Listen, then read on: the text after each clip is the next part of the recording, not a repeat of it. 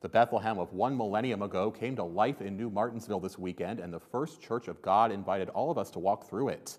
The congregation built sets and put on costumes to lead visitors through the nativity story.